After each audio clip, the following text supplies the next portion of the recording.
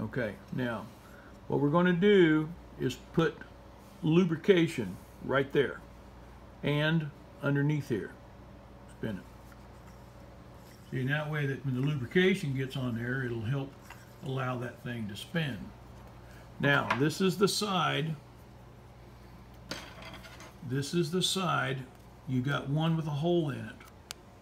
Right there. It's the only side that you got to bend. The other side is just for counterbalance weight.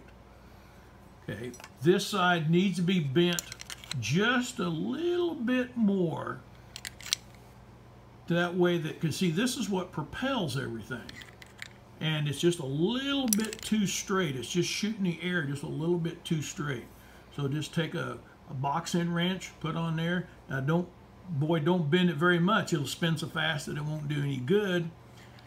And don't bend it a kink in the thing. So I mean, it will you'll just probably move that thing another 1/16 of an inch is all it takes. But lubricate that, and that's all you'll have to do. And there's only two sizes of these things. And that's what it takes to increase your spin.